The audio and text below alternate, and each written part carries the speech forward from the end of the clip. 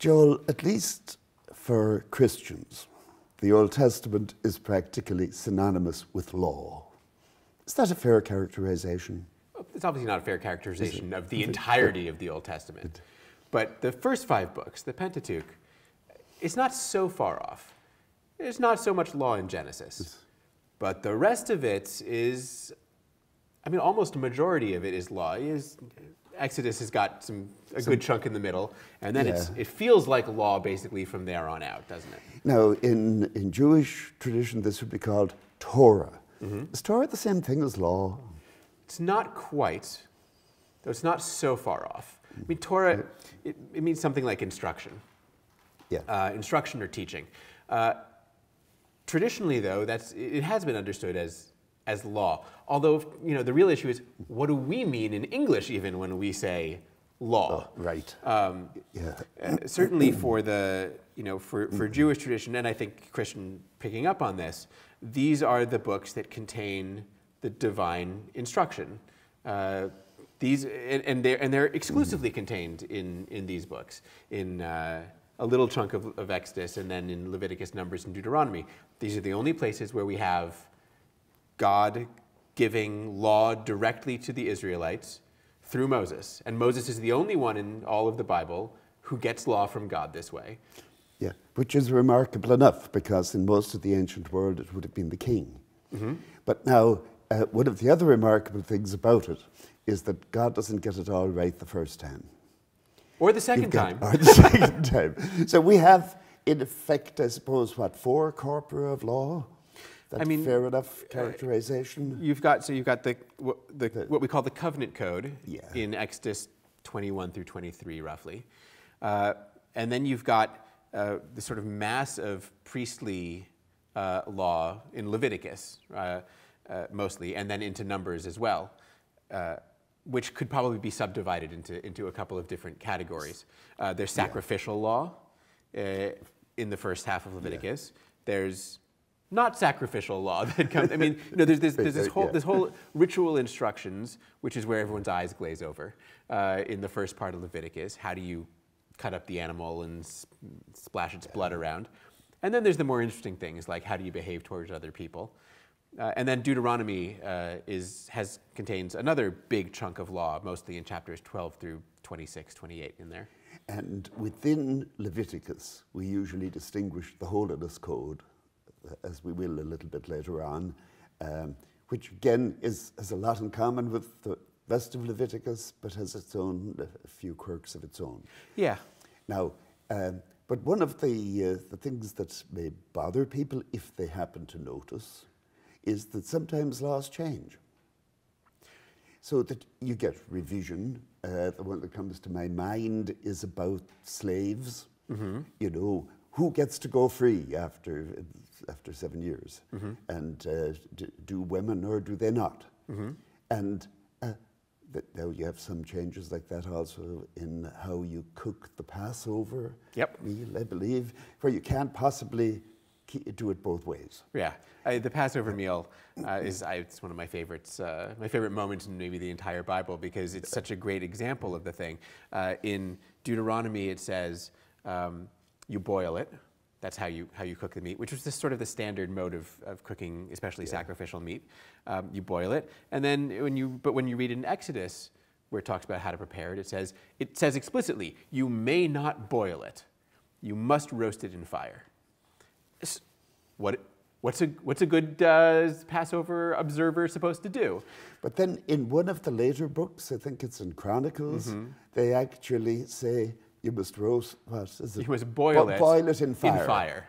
Yes. According to the law, right? And therefore, try to have it both ways. Right, but you can. Have you ever tried to do that? No, but here you can see even within the biblical corpus itself, you can see texts trying to grapple with the fact that you've got contradictory laws, and it's one thing for a story to be told a different way here and there.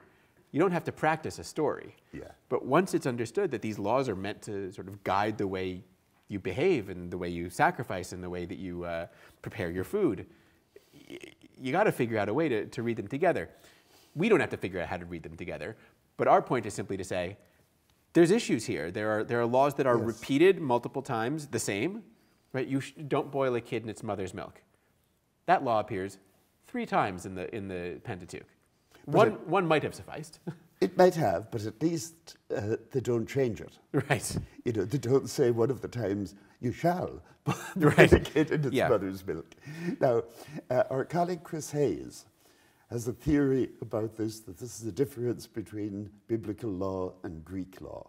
Now, whether she's right on Greek law is a whole other question. We won't even concern ourselves with that. Is biblical law supposed to be changeable?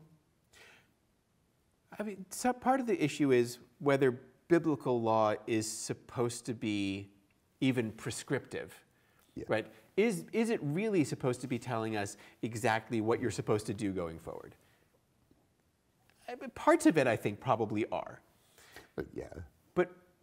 But in a sense, and we know this largely from having read legal texts from outside the Bible, very often the category of law in the ancient Near East especially was less about providing guidelines for how to live one's life, and or providing a law code for judges or lawyers to consult to know what was right or wrong.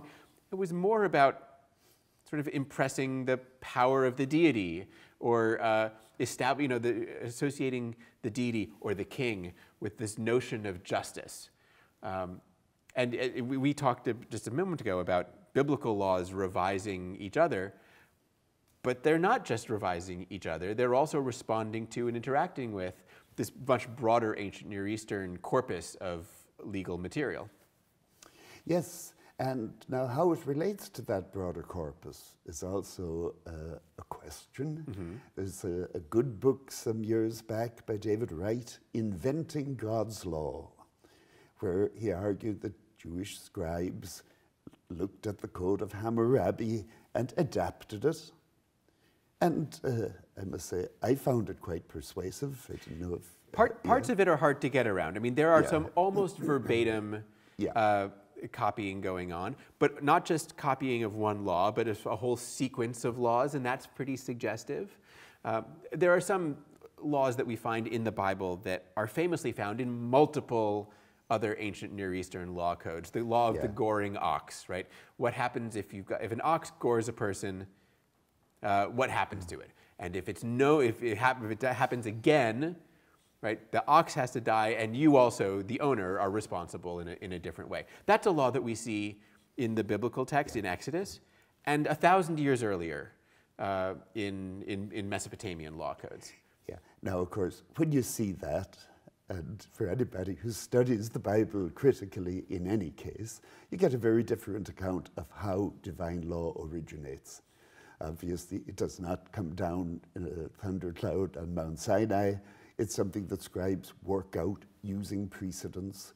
And to a great degree, what you have here is a collection of precedents that will be adapted and used in different ways then as you go along. You do get some cases where they expressly change a law, and we mentioned a couple of them already.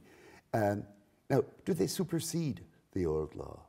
So it's such a great question, because it depends sort of at which moment in time you're thinking about and what audience you're thinking about. In our Pentateuch, in our biblical text, they can't possibly supersede. They're all right there. Yeah. Were they intended to supersede when they were written? If we understand that these law codes were written in different times by different scribal communities, sometimes in explicit reaction to each other. So the law of Deuteronomy, for example, is almost overtly a rewriting of the covenant code from Exodus. Again, verbatim copying of some cases, very explicit changes in some other cases. So was the author of the Deuteronomic code thinking, I am writing this to supersede the covenant code? I think probably. Once it's all before us in our Bible, I'm not sure that it can. I'm not sure that it can supersede, which is what creates the interpretive challenge that certainly Jewish communities, but I think every reader has been grappling with ever since, which is this and this are both here in our biblical text. So now, how do you cook your Passover meal? What?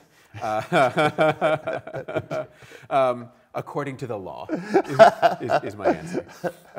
But I mean, so I think that when we talk about sort of the broad category of biblical law, it's useful from our sort of academic critical perspective to remember that what we're looking at is, as you said, maybe not a record, a transcription of divinely given speeches, although I suppose God has every right to change God's mind, also. Yeah. But we're really looking at some sort of an ancient Israelite broader discourse about not only about things like ritual and sacrifice in many cases, but also about what makes us Israelite.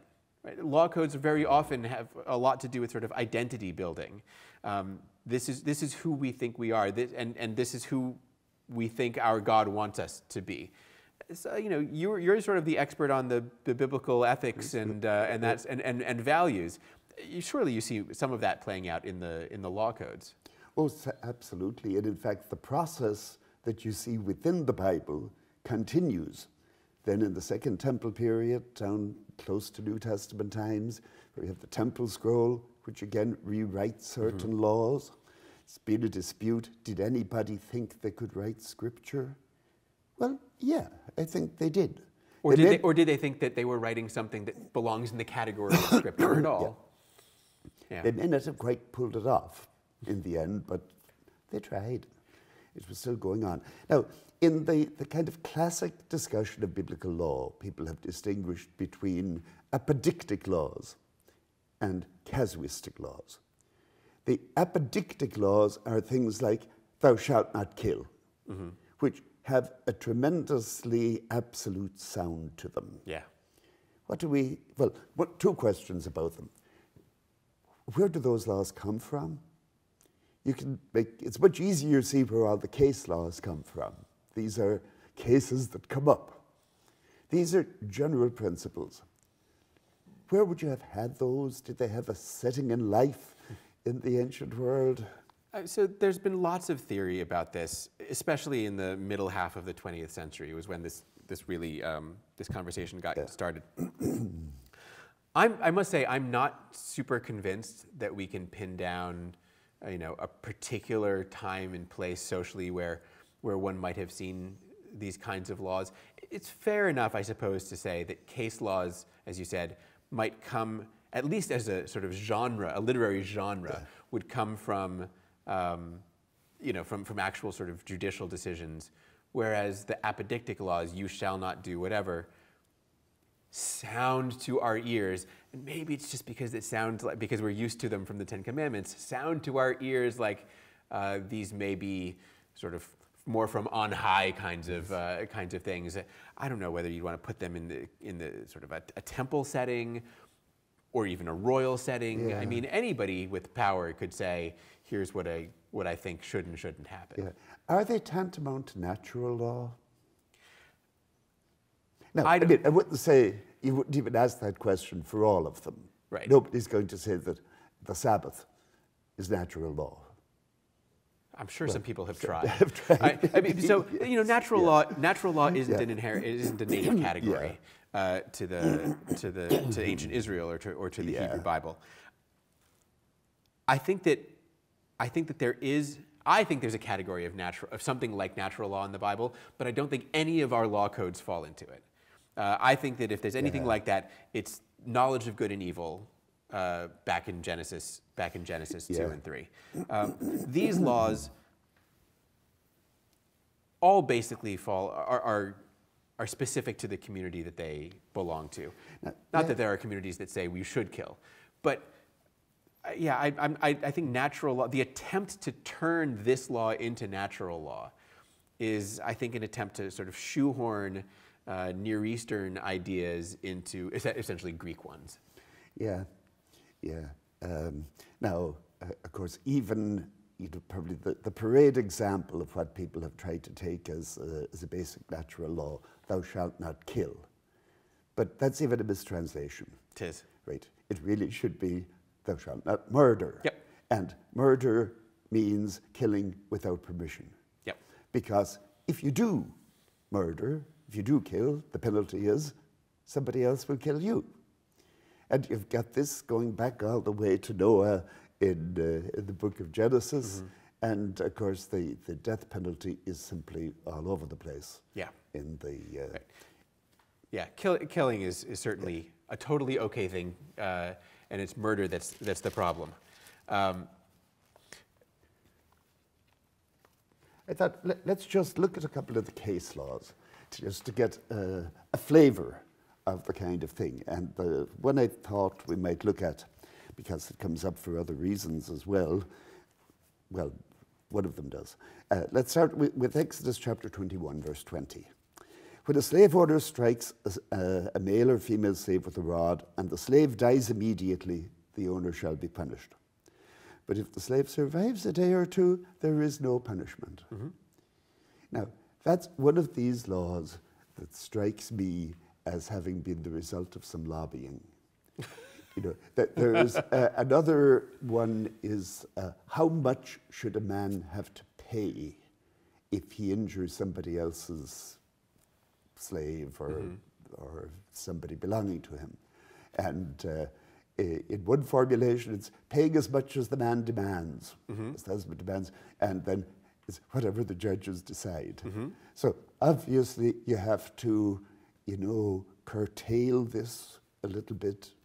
Yeah, I mean, we see this all over the place. Again, not just within the Bible, but when I think maybe the most famous biblical law is eye for an eye. Yeah. Right. The lex talionis. Right. Eye for an eye, tooth for a tooth. But that law itself, again, is one of the ones that shows up multiple times in ancient Near Eastern law codes. But in most of the ancient Near Eastern law codes, including the law of Hammurabi, I think, when that law shows up, it's not actually eye for an eye. It's you pay the value of an eye for an eye.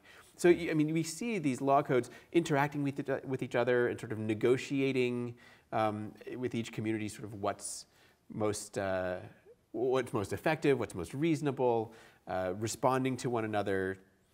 It's a process, right, rather than a monolith. Right. The other one that comes right after this, when people are fighting and injure a pregnant woman and there is a miscarriage, which becomes famous because it's the biblical text that gets cited as a base text for discussing abortion, even though it isn't abortion at all. Right. But I suppose the fact that it gets discussed that way is in keeping with the way this tradition develops. Yeah, it's the notion that biblical law, and I think probably we can sort of put a pin in it here, but the notion that biblical law was a sort of given at one time to be valid for all time is not true to the interpretive history and isn't true to the biblical history itself either. That is, even within the Bible, you see this the rehashing out of these things in various laws, in later texts that are trying to make sense of the laws, even within the Bible, and certainly in the long tradition of interpretation that comes after it. It's about process, right, of negotiation and interpretation, not about one thing lasting forever.